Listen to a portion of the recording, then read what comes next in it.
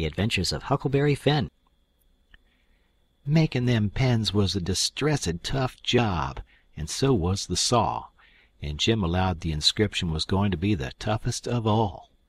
That's the one which the prisoner has to scrabble on the wall. But he had to have it. Tom said he got to. There warn't no case of a state prisoner not scrabbling his inscription to leave behind, and his coat of arms. "Look at Lady Jane Grey," he says. "Look at Guilford Dudley. Look at old Northumberland. Why, Huck, suppose it is considerable trouble. What you going to do? How you going to get around it? Jim's got to do his inscription and coat of arms. They all do." Jim says, "Why, Mars Tom, I hain't got no coat of arm. I hain't got nothin' but dish yer old shirt, and you knows I got to keep the journal on dat." "Oh, you don't understand, Jim. A coat of arms is very different." "Well," I says, "Jim's right anyway when he says he ain't got no coat of arms, because he hain't." "I reckon I knowed that," Tom says, "but you bet he'll have one before he goes out of this, because he's going out right, and there ain't going to be no flaws in his record." So whilst me and Jim filed away at the pens on a brickbat apiece, Jim a making his'n out of the brass and I making mine out of the spoon, Tom set to work to think out the coat of arms. By and by he said he'd struck so many good ones he didn't hardly know which to take, but there was one which he reckoned he'd decide on. He says, "On the scutcheon we'll have a bend oar in the dexter base, a saltire Murray in the fess, with a dog couchant for common charge, and under his foot a chain embattled for slavery, with a chevron vert in a chief engrailed, and 3 invected lines on a field azure, with the nombral points rampant on a dancet indented, crest a runaway nigger, sable, with his bundle over his shoulder on a bar sinister, and a couple of gules for supporters, which is you and me. Motto, Maggiore fretta, minore auto." Got it out of a book. Means the more haste, the less speed. "Gee willikins," I says, "but what does the rest of it mean?" "We ain't got no time to bother over that," he says. "We got to dig in like all get out." "Well, anyway," I says, "what's some of it? What's a fess?" "A fess is a fess is. You don't need to know what a fess is. I'll show him how to make it when he gets to it." "Shucks, Tom," I says, "I think you might tell a person. What's a bar sinister?" "Oh, I don't know, but he's got to have it. All the nobility does." That was just his way. If it didn't suit him to explain a thing to you, he wouldn't do it. You might pump at him a week, it would make no difference. He'd got all that coat of arms business fixed, so now he started in to finish up the rest of that part of the work, which was to plan out a mournful inscription. Said Jim got to have one, like they all done. He made up a lot and wrote them out on a paper and read them off so. 1. Here a captive heart busted. 2. Here a poor prisoner, forsook by the world and friends, fretted his sorrowful life. 3. Here a lonely heart broke, and a worn spirit went to its rest after 37 years of solitary captivity. 4. Here, homeless and friendless, after 37 years of bitter captivity, perished a noble stranger, natural son of Louis XIV. Tom's voice trembled whilst he was reading them, and he most broke down. When he got done he couldn't no way make up his mind which one for Jim to scrabble on to the wall, they was all so good. But at last he allowed he would let him scrabble them all on. Jim said it would take him a year to scrabble such a lot of truck onto the logs with a nail, and he didn't know how to make them letters besides. But Tom said he would block them out for him, and then he wouldn't have nothing to do but just follow the lines. Then pretty soon he says: "Come to think, the logs ain't a-going to do. They don't have log walls in a dungeon. We got to dig the inscriptions into a rock. We'll fetch a rock." Jim said the rock was worse than the logs. He said it would take him such a poison long time to dig them into a rock he wouldn't ever get out. But Tom said he would let me help him do it. Then he took a look to see how me and Jim was getting along with the pens. It was most pesky tedious, hard work and slow, and didn't give my hands no show to get well of the sores, and we didn't seem to make no headway hardly. So Tom says: "I know how to fix it. We got to have a rock for the coat of arms and mournful inscriptions, and we can kill two birds with that same rock. There's a gaudy big grindstone down at the mill, and we'll smooch it, and carve the things on it, and file out the pens and the saw on it, too." It warn't no slouch of an idea, and it warn't no slouch of a grindstone, nuther, but we allowed we'd tackle it. It warn't quite midnight yet, so we cleared out for the mill, leaving Jim at work. We smooched the grindstone, and set out to roll her home, but it was a most nation tough job. Sometimes, do what we couldn't keep her from fallin' over, and she come mighty near mashin' us every time. Tom said she was going to get one of us sure before we got through. We got her halfway, and then we was plumb played out, and most drownded with sweat. We see it warn't no use. We got to go and fetch Jim. So he raised up his bed and slid the chain off of the bed leg and wrapped it round and round his neck, and we crawled out through our hole and down there, and Jim and me laid into that grindstone and walked her along like nothin', and Tom superintended. He could out-superintend any boy I ever see. He knowed how to do everything. Our hole was pretty big, but it warn't big enough to get the grindstone through. But Jim he took the pick and soon made it big enough. Then Tom marked out them things on it with the nail, and set Jim to work on them, with the nail for a chisel, and an iron bolt from the rubbish in the lean-to for a hammer, and told him to work till the rest of his candle quit on him, and then he could go to bed and hide the grindstone under his straw tick and sleep on it. Then we helped him fix his chain back on the bed leg and was ready for bed ourselves. But Tom thought of something and says: "You got any spiders in here, Jim?"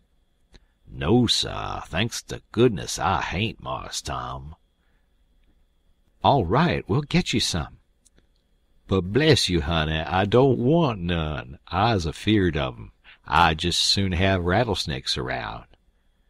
Tom thought a minute or two and says: "It's a good idea, and I reckon it's been done. It must have been done. It stands to reason. Yes, it's a prime good idea. Where could you keep it?" "Keep what, Mars Tom?" "Why, a rattlesnake."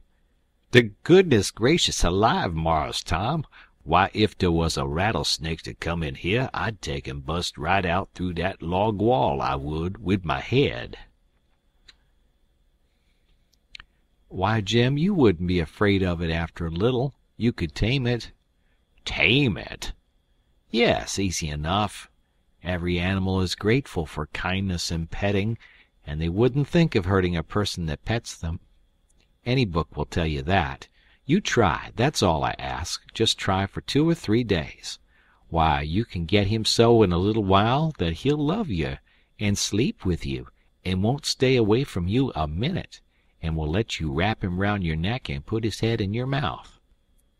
"Please, Mars Tom, don't talk so. I can't stand it. He'd let me shove his head in my mouth for a favor, hain't it? I lay he'd wait a powerful long time 'fore I asked him. And more'n that, I don't want him to sleep with me." "Jim, don't act so foolish. A prisoner's got to have some kind of a dumb pet, and if a rattlesnake hasn't ever been tried, why, there's more glory to be gained in your being the first to ever try it than any other way you could ever think of to save your life." "Why, Mars Tom, I don't want no such glory. Snake take an' bite Jim's chin off, den where is de glory? No, sah, I don't want no sich doin's." "Blame it, can't you try? I only want you to try. You needn't keep it up if it don't work." "But de trouble all done ef de snake bite me while I's a tryin' him. Mars Tom, I'm willin' to tackle most anything 'at ain't onreasonable, but if you an' Huck fetches a rattlesnake in here for me to tame, I's gwineter leave that shore." "Well, then, let it go, if you're so bullheaded about it. We can get you some garter snakes, and you can tie some buttons on their tails and let on they're rattlesnakes, and I reckon that'll have to do." "I kin stand dem, Mars Tom, but blame if I couldn't get along widout 'em. I tell you dat. I never knowed before it was so much bother and trouble to be a prisoner." "Well, it always is when it's done right. You got any rats around here?" "No, sah, I ain't seed none." "Well, we'll get you some rats." "Why, Mars Tom, I don't want no rats. Dey's de dad blamest creeturs to disturb a body and rustle round over him and bite his feet when he's tryin' to sleep I ever see. No, sah, gimme garter snakes ef I's got to have 'em, but don't gimme no rats. I ain't got no use for 'em, skacely." "But, Jim, you got to have 'em. They all do. So don't make no more fuss about it. Prisoners ain't ever without rats. There ain't no instance of it. And they train them and pet them and learn them tricks, and they get to be as sociable as flies. But you got to play music to them. You got anything to play music on?" "I ain't got nothin' but a coarse comb and a piece of paper and a juice harp, but I reckon dey wouldn't take no stock in a juice harp." "Yes, they would. They don't care what kind of music 'tis. A jews harp's plenty good enough for a rat. All animals like music. In a prison they dote on it, 'specially painful music, and you can't get no other kind out of a jews harp. It always interests them. They come out to see what's the matter with you. Yes, you're all right. You're fixed very well. You want to set on your bed nights before you go to sleep and early in the mornings and play your jews harp. Play 'The Last Link is Broken.' That's the thing that'll scoop a rat quicker'n anything else. And when you've played about 2 minutes you'll see all the rats and the snakes and spiders and things begin to feel worried about you and come, and they'll just fairly swarm over you and have a noble good time." "Yes, dey will, I reckon, Mars Tom, but what kind of time is Jim havin'? Blessed if I can see the point. But I'll do it if I got to. I reckon I better keep the animals satisfied and not have no trouble in the house." Tom waited to think it over and see if there warn't nothin' else, and pretty soon he says, "Oh, there's one thing I forgot. Could you raise a flower here, do you reckon?" "I don't know, but maybe I could, Mars Tom. But it's tolerable dark in here, and I ain't got no use for no flower nohow, and she'd be a powerful sight of trouble." "Well, you try it anyway. Some other prisoners has done it." "One er dem big cat-tail lookin' mullein stalks would grow in here, Mars Tom, I reckon, but she wouldn't be worth half the trouble she'd cost." "Don't you believe it. We'll fetch you a little one and you plant it in the corner over there and raise it. And don't call it mullein, call it pitchiola. That's its right name when it's in a prison. And you want to water it with your tears." "Why, I got plenty spring water, Mars Tom." "You don't want spring water. You want to water it with your tears. It's the way they always do." "Why, Mars Tom, I lay I can raise one of dem mullein stalks twicet with spring water whilst another man's a startin' one with tears." "That ain't the idea. You got to do it with tears." "She'll die on my hands, Mars Tom, she sho'ly will, 'cause I don't sca'cely ever cry." So Tom was stumped. But he studied it over and then said Jim would have to worry along the best he could with an onion. He promised he would go to the nigger cabins and drop one, private, in Jim's coffee pot in the morning. Jim said he would just as soon have tobacco in his coffee, and found so much fault with it, and with the work and bother of raising the mullen, and Jew's harping the rats, and petting and flattering up the snakes and spiders and things, on top of all the other work he had to do on pens and inscriptions and journals and things, which made it more trouble and worry and responsibility to be a prisoner than anything he ever undertook, that Tom most lost all patience with him, said he was just loading down with more gaudier chances than a prisoner ever had in the world to make a name for himself, and yet he didn't know enough to appreciate them, and they was just about wasted on him. So Jim he was sorry, and said he wouldn't behave so no more, and then me and Tom shoved for bed. End of chapter. Chapter 39. In the morning we went up to the village and bought a wire rat trap and fetched it down, and unstopped the best rat hole, and in about an hour we had 15 of the bulliest kind of ones, and then we took it and put it in a safe place under Aunt Sally's bed. But while we was gone for spiders, little Thomas Franklin, Benjamin Jefferson, Alexander Phelps found it there, and opened the door of it to see if the rats would come out, and they did. And Aunt Sally she come in, and when we got back she was a-standing on top of the bed raising Cain, and the rats was doing what they could to keep off the dull times for her. So she took and dusted us both with a hickory, and we was as much as 2 hours catching another 15 or 16. Drat that meddlesome cub, and they weren't the likeliest nuther, because the first haul was the pick of the flock. I never see a likelier lot of rats than what that first haul was. We got a splendid stock of sorted spiders and bugs and frogs and caterpillars and one thing or another, and we liked to got a hornet's nest, but we didn't. The family was at home. We didn't give it right up, but stayed with them as long as we could, because we allowed we'd tire them out, or they'd got to tire us out, and they done it. Then we got alicumbain and rubbed on the places, and was pretty near all right again, but couldn't set down convenient. And so we went for the snakes, and grabbed a couple of dozen garters and house snakes, and put them in a bag, and put it in our room, and by that time it was supper time, and a rattling good honest day's work. And hungry? Oh, no, I reckon not. And there warn't a blessed snake up there when we went back. We didn't half tie the sack, and they worked out somehow and left. But it didn't matter much, because they was still on the premises somewheres, so we judged we could get some of them again.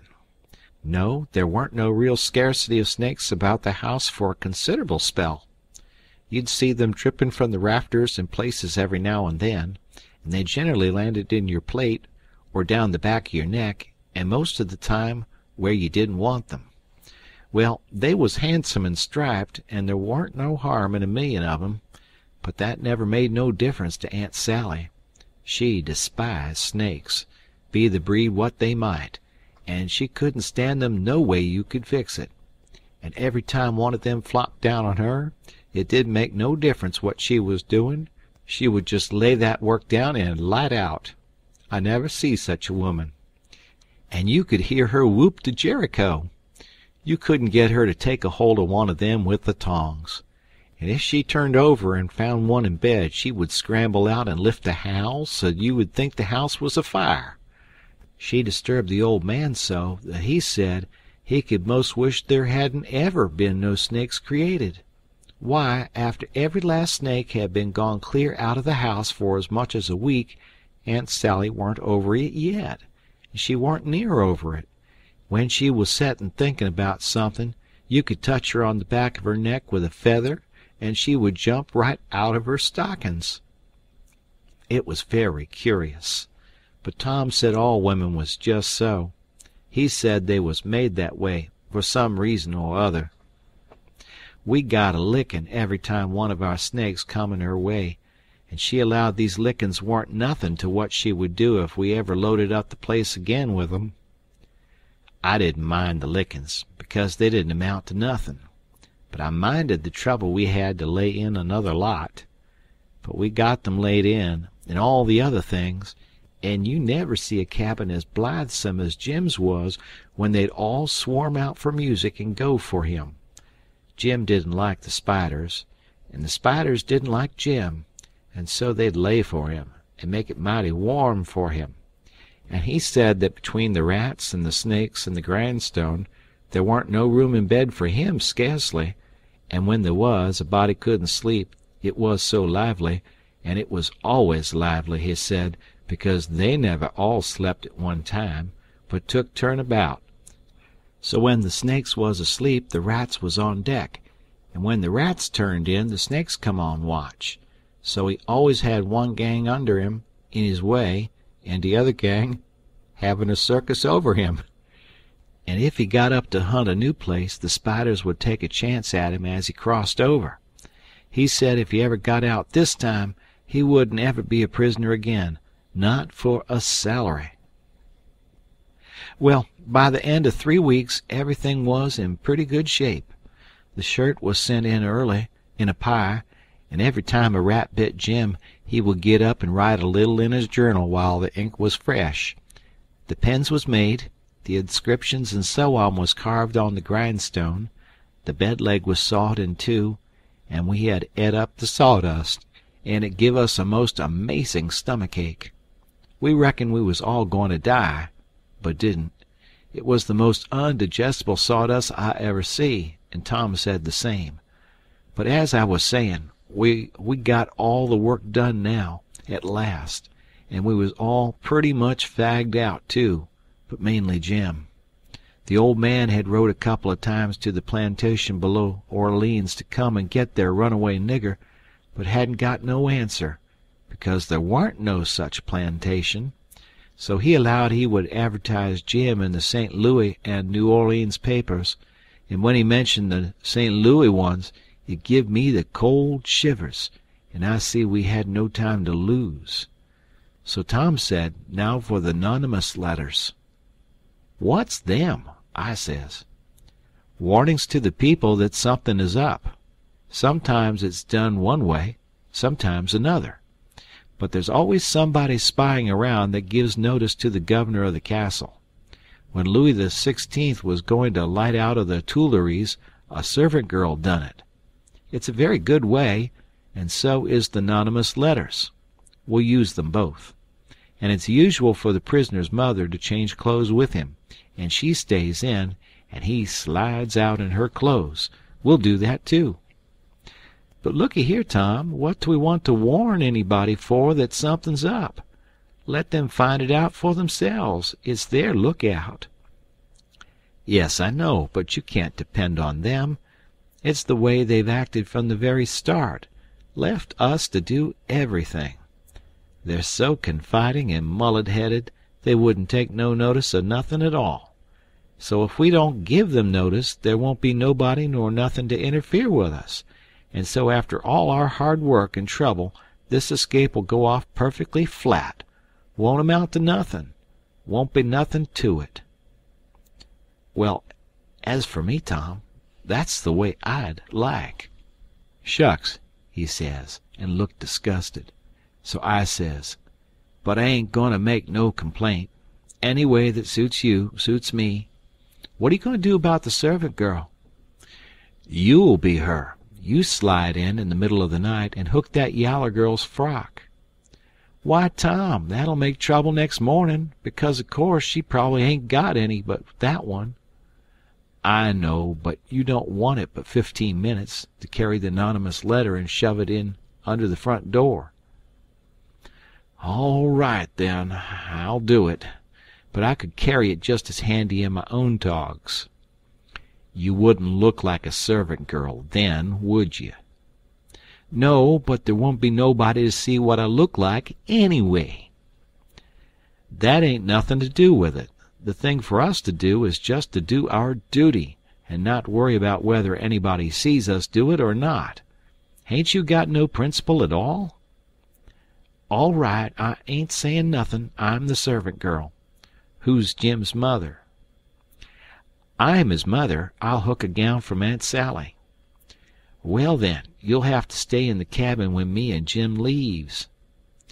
"Not much. I'll stuff Jim's clothes full of straw and lay it on his bed to represent his mother in disguise, and Jim'll take the nigger woman's gown off of me and wear it, and we'll all evade together. When a prisoner of style escapes, it's called an evasion. It's always called so when a king escapes, for instance. And the same with a king's son. It don't make no difference whether he's a natural one or an unnatural one." So Tom he wrote the 'nonymous letter, and I smooched the yaller wench's frock that night and put it on and shoved it under the front door the way Tom told me to. It said, "Beware. Trouble is brewing. Keep a sharp lookout. Unknown friend." Next night we stuck a picture, which Tom drawed in blood, of a skull and crossbones on the front door, and next night another one of a coffin on the back door. I never see a family in such a sweat. They couldn't have been worse scared if the place had been full of ghosts laying for them behind everything and under the beds and shivering through the air. If a door banged, Aunt Sally she jumped and said, "Ouch!" If anything fell, she jumped and said, "Ouch!" If you happened to touch her when she warn't noticin', she done the same. She couldn't face no way and be satisfied, because she allowed there was something behind her every time, so she was always a-whirling around sudden and saying, "Ouch!" and before she'd got 2/3 around she'd whirl back again and say it again, and she was afraid to go to bed, but she dasn't set up. So the thing was working very well, Tom said. He said he never see a thing work more satisfactory. He said it showed it was done right. So we said, now for the grand bulge. So the very next morning at the streak of dawn we got another letter ready, and was wondering what we better do with it, because we heard them say at supper they was going to have a nigger on watch at both doors all night. Tom he went down the lightning rod to spy around, and the nigger at the back door was asleep, and he stuck it in the back of his neck and come back. This letter said, "Don't betray me. I wish to be your friend. There is a desperate gang of cutthroats from over in the Indian Territory going to steal your runaway nigger tonight, and they have been trying to scare you so as you will stay in the house and not bother them. I am one of the gang, but have got religion and wish to quit it and lead an honest life again, and will betray the hellish design.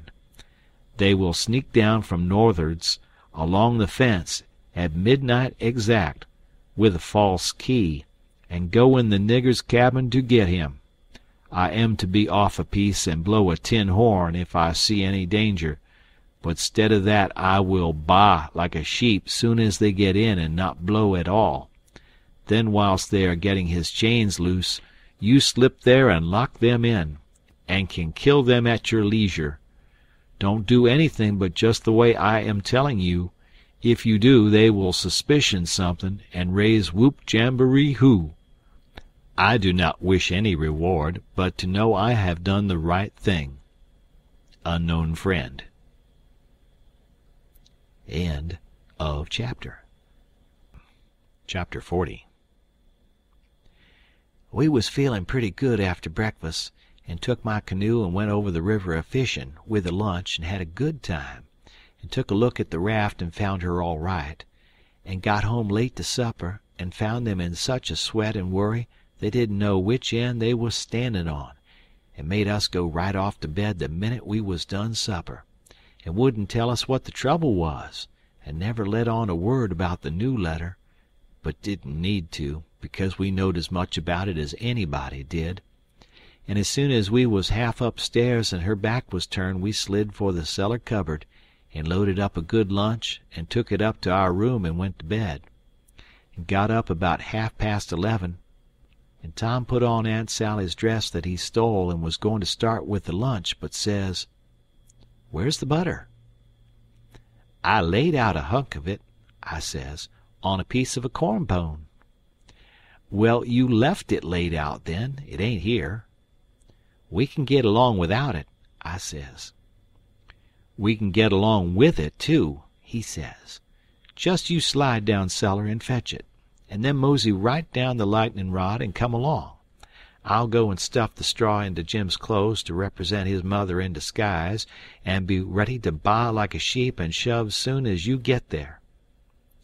So out he went, and down cellar went I. The hunk of butter, big as a person's fist, was where I had left it, so I took up the slab of corn pone with it on, and blowed out my light, and started upstairs very stealthy, and got up to the main floor all right. But here comes Aunt Sally with a candle, and I clapped the truck in my hat and clapped my hat on my head, and the next second she see me, and she says, "You been down cellar?" "Yes'm." "What you been doing down there?" "Nothin'." "Nothin'?" "No'm." "Well, then, what possessed you to go down there this time of night?" I don't know'm." "You don't know? Don't answer me that way. Tom, I want to know what you been doing down there." "I ain't been doing a single thing, Aunt Sally. I hope to gracious if I have." I reckoned she'd let me go now, and as a general thing she would, but I s'pose there was so many strange things going on she just in a sweat about every little thing that warn't yardstick straight. So she says, very decided, "You just march into that settin' room and stay there till I come. You been up to something you've no business to, and I lay I'll find out what it is before I'm done with you." So she went away as I opened the door and walked into the settin' room. My, but there was a crowd there. 15 farmers, and every one of them had a gun. I was most powerful sick, and slunk to a chair and set down. They was settin' around, some of them talkin' a little in a low voice, and all of them fidgety and uneasy, but tryin' to look like they warn't.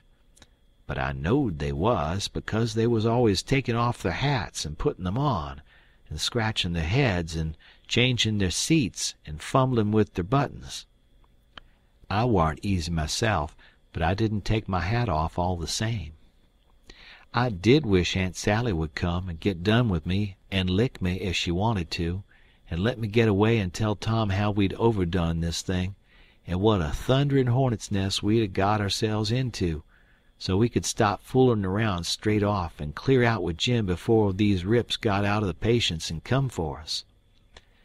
At last she come and begun to ask me questions, but I couldn't answer them straight. I didn't know which end of me was up, because these men was in such a fidget now that some was wanting to start right now and lay for them desperadoes, and saying it warn't but a few minutes to midnight, and others was trying to get them to hold on and wait for the sheep signal, and here was Auntie pecking away at the questions, and me a shaking all over and ready to sink down in my tracks, I was that scared, and the place getting hotter and hotter, and the butter beginning to melt and run down my neck and behind my ears, and pretty soon when one of them says, "I'm for going and getting in the cabin first and right now and catching them when they come," I most dropped, and a streak of butter come a-trickling down my forehead, and Aunt Sally she see it and turns white as a sheet and says, "For the land's sake, what is the matter with the child?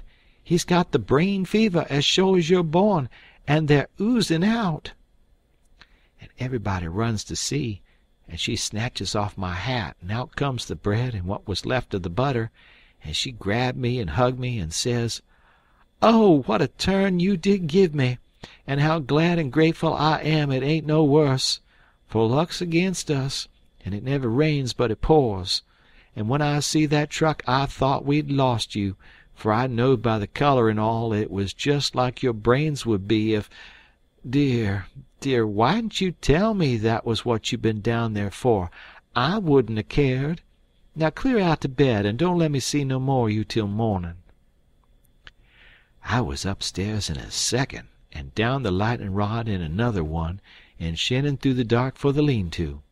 I couldn't hardly get my words out, I was so anxious, but I told Tom as quick as I could we must jump for it now, and not a minute to lose.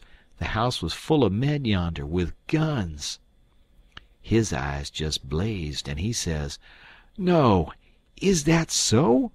Ain't it bully? Why, Huck, If it was to do over again, I bet I could fetch 200, if we could put it off till—" "Hurry, hurry!" I says. "Where's Jim?"